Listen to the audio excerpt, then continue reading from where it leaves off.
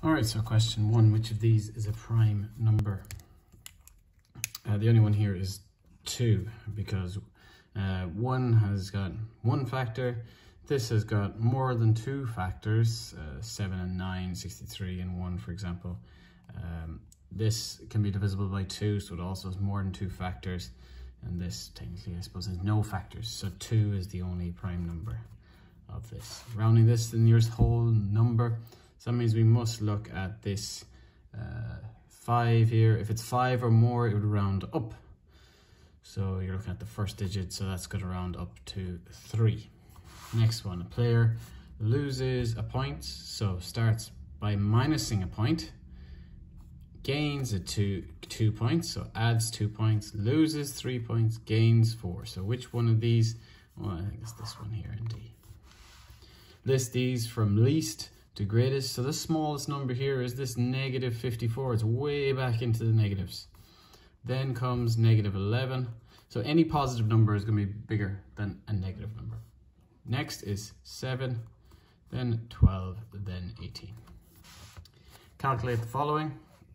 Well, negative 11. So if you want, you can sketch a number line here if you want, but not necessary. Negative 11 plus minus 4. A plus minus 4 in a row like that is a minus 4. So negative 11 take away 4. So negative 11, go further back into the negative. So if you're not looking at your number line, here's negative 11. Go further back, 1, 2, 3, 4, and you end up at negative 15. Dividing, well, 121 divided by 11 is 11 from our times tables. Minus divided by a minus, that double negative makes it a positive, so I just leave it as positive 11. And minus here in a row becomes a plus, so 7 plus 10 is 17. Multiples and factors next. So the first 5 multiples of 8, so that's the 8 times tables answers. 8 times 1, 8 times 2, 8 times 3, 8 times 4, 8 times 5. List all the factors of 42. Might be easiest to do this in pairs. Think about 2 numbers, so 1 times 42, 2 times 21. 2 divides in because it's an even number. Does 3 divide in? I think it does, because 4 plus 2 is 6, and that's divisible by 3. So that's a test for divisibility of 3. So it does divide in, but I need to find out what. So if you want, you can use your calculator to help for this one. 3 into 4 goes once, and then 1 over, so I think it's 14. 4, does it divide in? Well, we can test. So 4 into 4 goes once, but it doesn't go evenly into the 2 then, so no. 5 doesn't divide evenly because it doesn't end in a 5 or a 0. 6 does, because I know my 6 times table, 6 times 7. And then once I've reached that point where I'm talking about numbers that are already here, I can stop. And then I list from smallest to biggest. 1, 2, 3. 1, 2, 3. 6 is next. 7, 14, 21, 42. All right. So a bit of a different type of question here. X and Y are 2 numbers marked on this number line. So here's a number line, here's 0, sweet. Now it looks like this number line is going up in 5s, because if that's 10, and that's 0, this must be 5.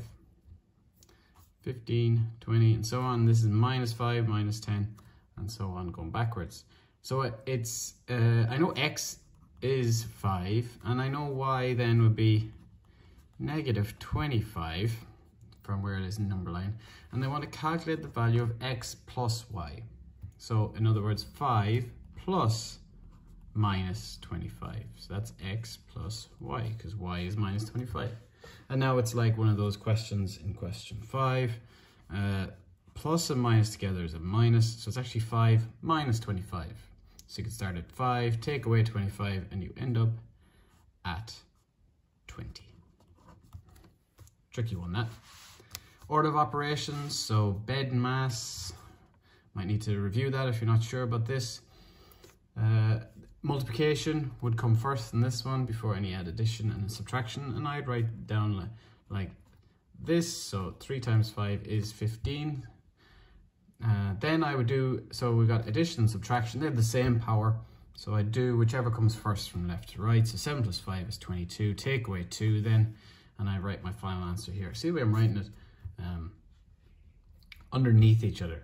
So I'm just writing that That's a nice way to lay out these order of operations questions. Next one, well, I've got division, multiplication, and addition. So division and multiplication have to come first, and whichever comes left to right first. So this needs to be done first. So this one's first. 48 divided by 12 is 4. Then 4 times 2 next is 8. And then I add 8 and 7 finally. Which calculation gives the biggest answer? Well, I can work all these out. That's going to give a minus, so that's going to be minus 24. No, that's small. That's going to give a plus. That's plus 24, so that's quite big. This is going to be subtracting. That's not good. That's going to be minus 2. That's going to be adding, but it only gives plus 2. So B with an answer of 24. So you can work each of them out separately. Draw prime factorization tree for 100. So we start at 100 at the top. We think of two numbers that multiply to give 100. Maybe think of 10 times 10. And then we think of two numbers that multiply to give 10. 2 times 5. Both sides, 2 times 5. Do we need to go any further? Well, no, because this is prime, prime, prime, prime. Once we reach a prime number, we stop. So none of these can be split up into its factors anymore. And then we can write it 2 times 2 times 5 times 5 in numerical order. So 2 times 2 times 5 times 5. Or we can write it in index form, 2 to the power 2 multiplied by 5 to the power 2. List as many multiples of 8 as you need to evaluate the lowest common multiples. So multiples, 8, 16, 24. So times tables answers 32, 40. I'm going to stop now because I have a feeling about 40. 10, so these are the ones for 8. These are the ones for 10, 20, 30, 40. I'm going to stop. Look, 40 is there in both. So the lowest common multiple is 40. List all the factors of 2754 using these lists. So I've got to list all the factors. So it's another factor-based question. So 27, you can use the method we had on the other page. 1, 3, 9, 27. Only is 4, I think. 54 then. 1, 2, because it's an even number if you didn't get that one. 3 also goes in, I think. 6 goes into this one as well. Does 5, does 4, 4 doesn't, 5 doesn't, 6 does, 9 does, 2 must have its, 3 must have its buddy, so, well, how many times did 3 go in? 18, I think. 2 must have its buddy as well, 27 and 54. Okay, tricky one that. All right. And the highest common factor then, well, I can see 27 is in both lists. So the HCF is 27. More order of operations here. All right, brackets within brackets. Well, I got to do this first. So plus minus here is a minus. So let's get the answer to this. 12 take away 3 is 9. I'm rewriting the rest. Okay, I do this multiplication first, so 9 times negative 4. Well, 9 times 4 is 36. 9 times negative 4 must be negative 36. There's only one negative there. And that's divided by 2 to be squared. Now, 2 to be squared, possibly could have done that already because its exponent should be 4. So I'm just going to change that to a 4. Should have done it first, shouldn't I? After the brackets. But it's okay. You get the same answer. Minus 36 divided by 4 is minus 9. And the last question. Wow, tricky one this. So evaluate the following using order of operations again. So brackets first, then exponents. So brackets first. So I'll leave that exponent there. Ooh.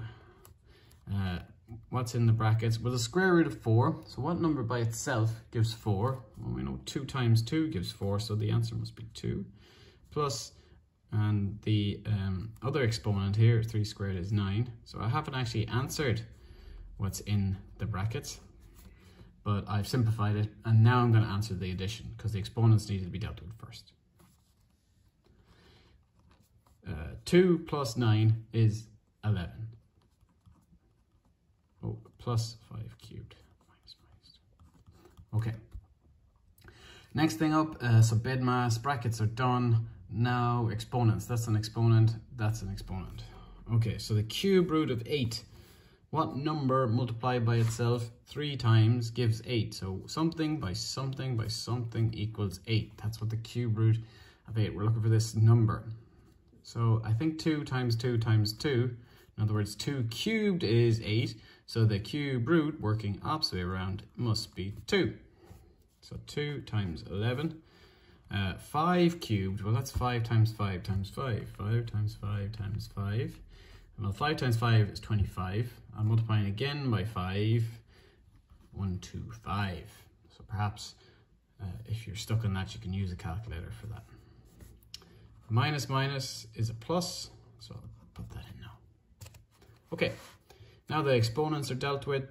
Multiplication next. 22 plus 125 plus 2. So I just multiply these two. Now I can just add to finish. 22 plus 125 is 147. Any snooker fence. Plus 2 is 149. No room underneath, so I just put it here, and that is my answer. If you notice, I'm putting a box around the answers just to make it absolutely clear which bit is the answer. You can also just write answer equals 149. Something like that is a good way, or highlighting is a good way of showing it. Now in the actual assessment, there's going to be a couple more questions. They'll be unfamiliar blue level type questions, so problem solving questions for the exit, and they'll be worth about 10%. So there's examples of those in the revision exercise, which you can use to your heart's content. If you have any questions on that, do ask me and I'll try and help you. If you finish correcting this, get onto your revision. You don't need to share your answers with me. This won't be put on ManageBac, but the actual assessment will be. Okay, so best of luck.